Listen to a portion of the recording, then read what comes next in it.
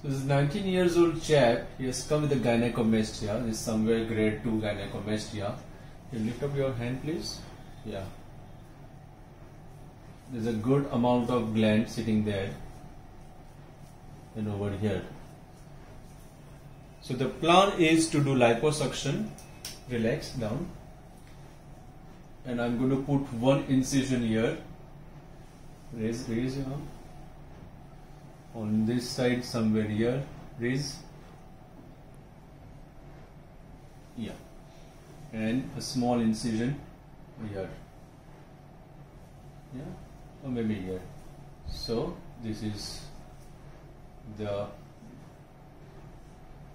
gland. Raise your arm please. He doesn't have good amount of fat in the lateral side, but still over here it's there. It's not there on this side. The feathering of this and on this. Luckily even on this side it's not that much, but yeah, the feathering on this for sure. Yeah.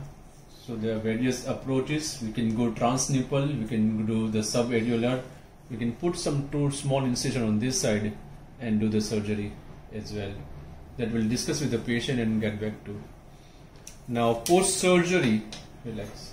He is supposed to wear this pressure garment, and this is again specifically or customized made for him.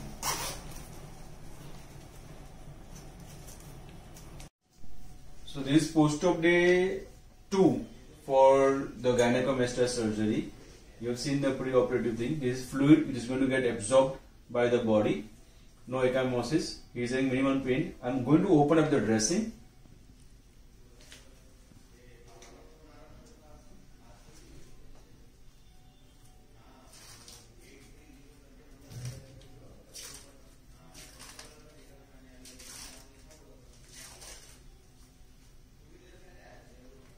Comfortable?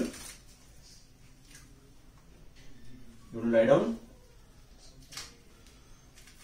Pain? So this is the mark from where the liposuction was done.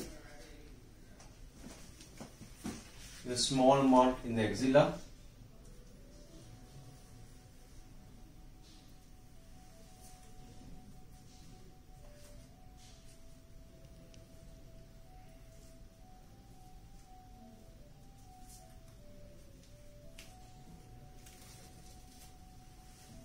It's a pinpoint mark, not visible.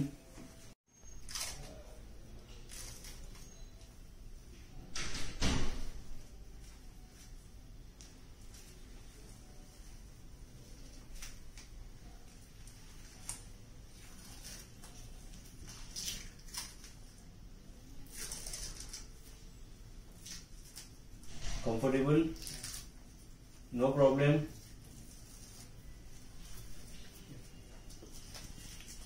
Straight. So all swelling, it will settle down. Yeah.